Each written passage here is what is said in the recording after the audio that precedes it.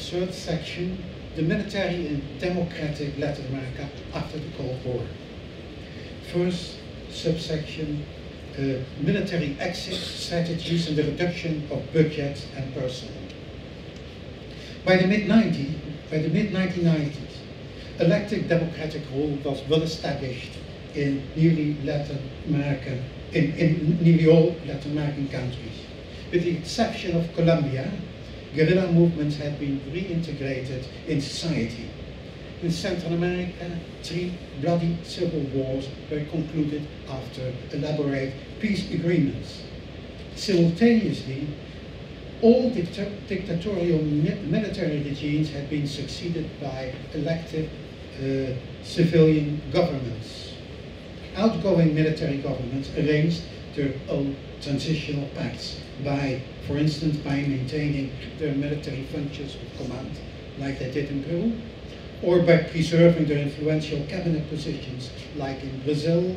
And in Guatemala, military hardliners maintained substantial influence behind the scenes by controlling national intelligence. Chilean dictator Pinochet remained commander-in-chief of the armed forces and took a senatorial seat for life. That all meant a kind of co-governance in the shadows of power. But eventually, former military dictators fell in disgrace or were imprisoned.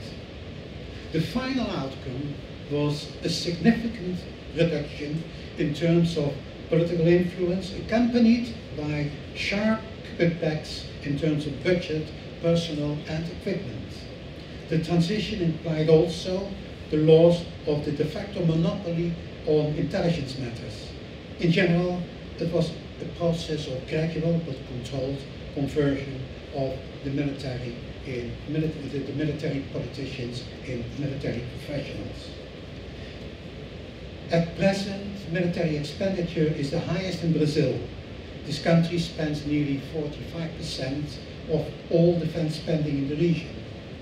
Current military security doctrines in Brazil focus on the re-equipment and modernization of the 3 branches of the armed forces, and in geopolitical terms, Brazil gives priority to its sovereignty and effective control over the Amazon basin, including its national resources and its biodiversity, and to the protection of its shorelines and the oil resources in the subsoil its continental shelf.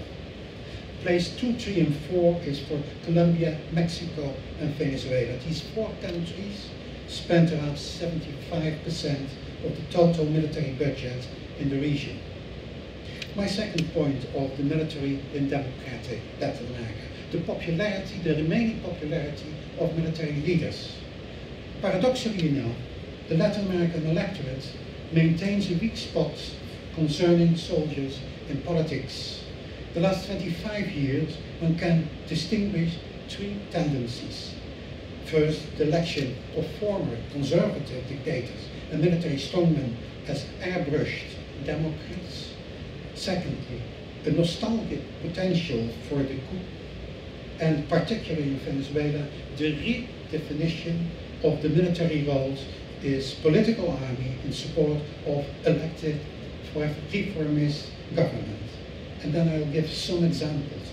In 1998 in Bolivia, for example, former dictator Banzer made a political comeback through the ballot box. Former Guatemalan dictator Rios Mon won the municipal elections in 1993, and more interesting, even in the villages of the indigenous widows, and was invested with the presidency of the National Congress after the presidential elections of 1999. In Peru, the military backed the self-group of elected President Fujimori in 1992. In Guatemala, 1993, a similar coup intended by President Serrano was initially backed by the armed force, but it failed. In 1996, Paraguayan General Oviedo, who previously had expelled dictator Stroessner, attempted to overthrow the successor civilian government. The coup effort failed due to public demonstrations and the rumors about a possible intervention by Brazil and sanctions of the OAS. In 1997 in Ecuador, the military supported a kind of civilian coup of the parliament against President Bucaram, who afterwards was declared mentally ill. Then, in 2009, the Honduran military staged a coup to remove elected President Zelaya, who flirted with the idea of an alliance with Cuban and Venezuelan politics.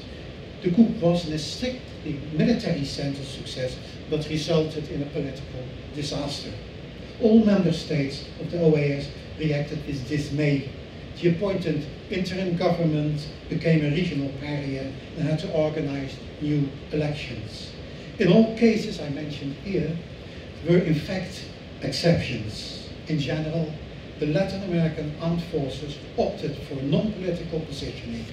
In Brazil, in 2016, when the government party characterized the ongoing impeachment procedure against President Rousseff as a coup, the armed forces, invited by the press to take a stance, clearly refused to give opinions. It was a political issue, not a military one.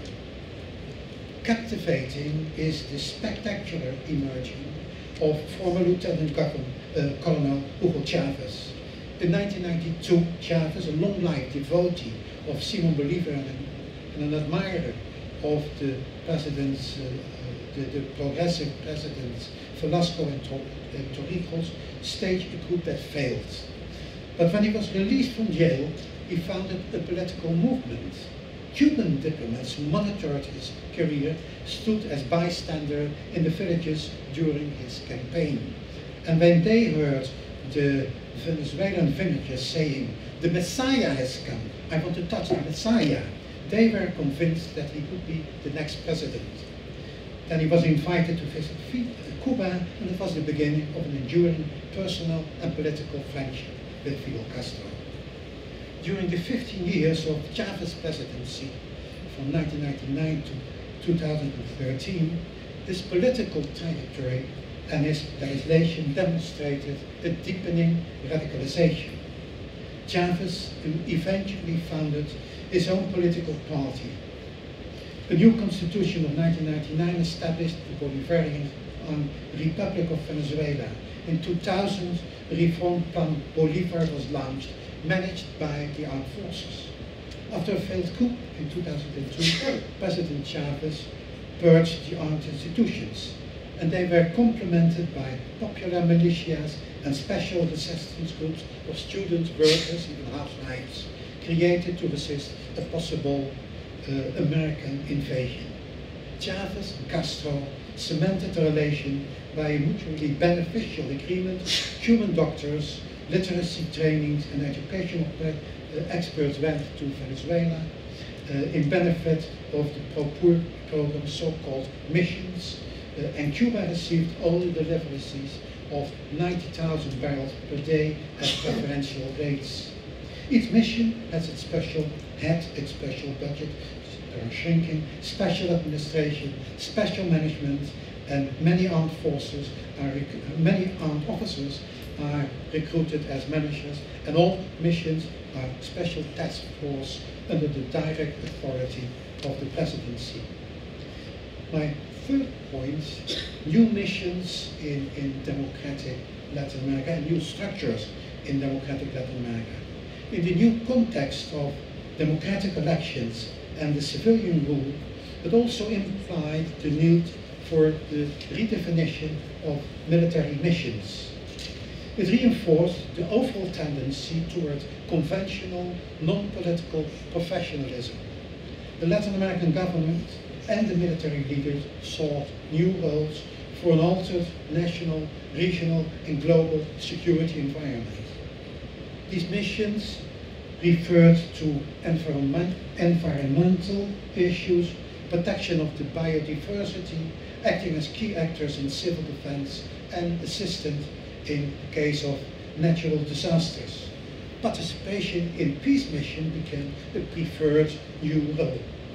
Military contingents of many Latin American countries participated in peace missions operating under United Nations mandate. These missions are continued to the present. From 2004 on, Brazil and Chile headed the UN stabilization mission in Haiti. Argentina, Brazil, Chile, Peru created as well peacekeeping tools for their own military. In 2008, the new institution, the Union of South American Nations, UNASUR in its Spanish acronym, was created in rivalry with the Inter-American Defense Board, the governing body of the Inter-American Treaty of Reciprocal Assistance. A South American Defense Council was created. In April 2015, UNASUR founded its own Escuela Suramericana de Defensa, South American Defense School, as antithesis to the former School of the Americas in the then American Canal Zone. The Secretary General of the board, former Colombian President Ernesto Samper, declared that the South American Defense School is committed to develop its own doctrine aiming at ensuring peace.